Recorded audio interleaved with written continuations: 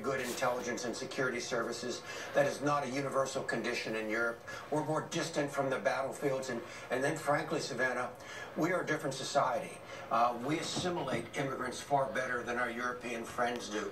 And so the level of threat here is not zero, but it's not nearly what it was yesterday in Europe, or frankly, is today in Europe. You mentioned the failures of intelligence, and we now know that authorities are looking for the so-called man in white, a person by the name of Najim Lashrawi, who in fact was being sought for the Paris attacks.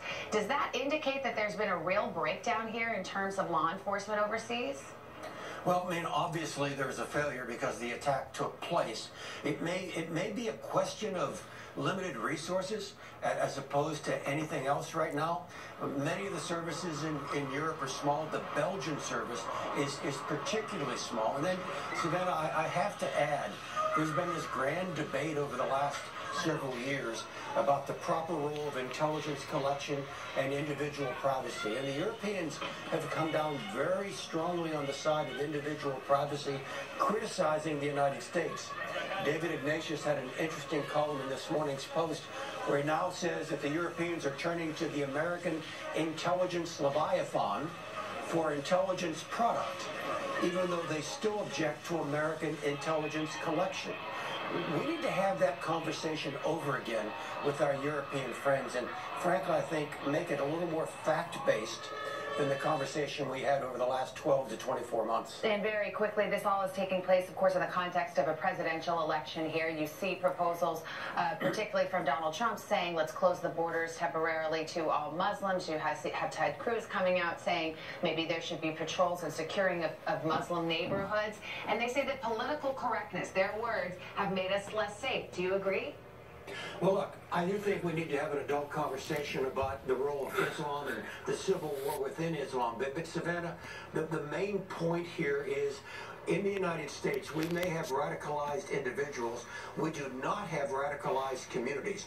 We have it within our ability to create radicalized communities, and some of the rhetoric in the presidential campaign trends us towards that great problem. General Michael Hayden, good to spend a few minutes with you, sir. Thank you. Thank you. And as I just mentioned, these attacks are reigniting debate in the presidential race over the best ways to protect our country. And as that played out, by the way, voters in 3 states were heading to the polls on Tuesday, and the results are in. It was a split decision on the Republican side. Donald Trump won big in Arizona. He topped Ted Cruz by more than 20 points. But Cruz took it in Utah, grabbing all 40 of that state's delegates with a commanding victory there. So here's the overall count this morning. Trump with 744 delegates, 468 for Cruz, with John Kasich behind. And on the Democratic side, Hillary Clinton took Arizona. Bernie Sanders won the 2 other states up for grabs. That's Utah and Idaho. So now let's look at the Democrats' delegates. And Clinton leads 1637 to Bernie Sanders 928. As we mentioned, all of the candidates have had a lot to say about these attacks in Brussels, national security, and how to best deal with the terror. This is Stan J. Catterbaum, Advanced Media Group, www.amgglobalentertainmentgroup.com. It's 7:20 a.m. Wednesday, March 23rd, 2016. The interview was with Michael Hayden. He's the former director of the NSA and CIA, and he was remarking on yesterday's terror attack in Belgium.